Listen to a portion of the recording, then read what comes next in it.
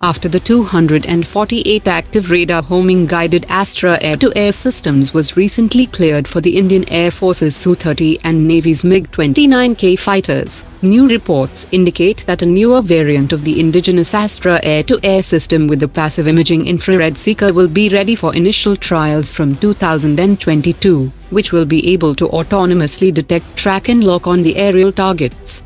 It will be powered by a smokeless solid propellant with higher impulse motor for improved performance, and its minimum and maximum operating ranges will be around 500 meters to 60 kilometers.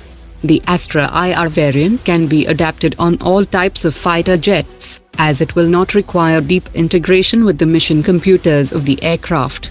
The DRDO is also developing a next-generation close combat system which will be ready by 2027, that will be carried in the internal bay of the 5.5 generation AMCA fighter jet, and it will also have special paint coatings to reduce its radar cross-section, so that it can also be fitted on the wingtip pylons without compromising the stealth of the aircraft.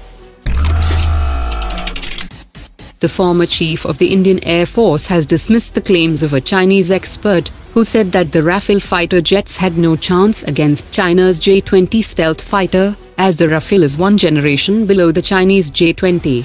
The Air Chief Marshal B.S. Dhanoa has said that if the J-20 is indeed a fifth-generation stealth fighter, then why does it have the canards that increases the radar signature of the fighter jet, and it will give away its position to the long-range Meteor system equipped on the Rafale fighter.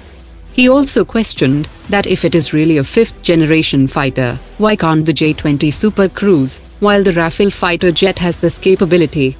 A number of experts have said that unlike aircraft of Russian origin, the Chinese have very limited insights into French technologies, and China will not bring the J-20 face-to-face with the highly modified India-specific Rafale fighter, until China is self-assured of the capabilities of the J-20.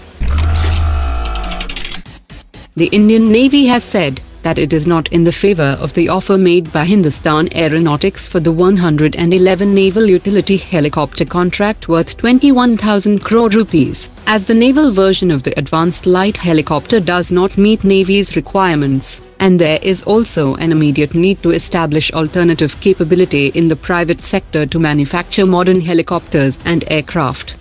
The problem is that the design of blade folding capability of the advanced light helicopter takes too much time to be deployed, and every minute is precious in search and rescue operations.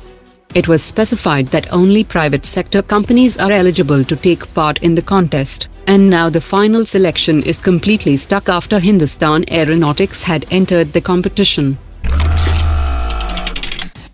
China is installing 20 megawatt steam turbo generators to its naval ships and aircraft carriers, which is almost 4 times powerful than the current generator units, for powering electromagnetic catapults, high-energy laser systems and electromagnetic railguns.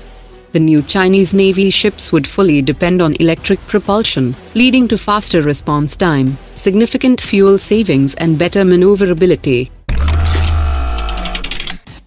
After the ban of 59 Chinese mobile applications, the Indian government has amended the import policy of color television sets from free to restricted, which is seen as another setback to the Chinese trade in India.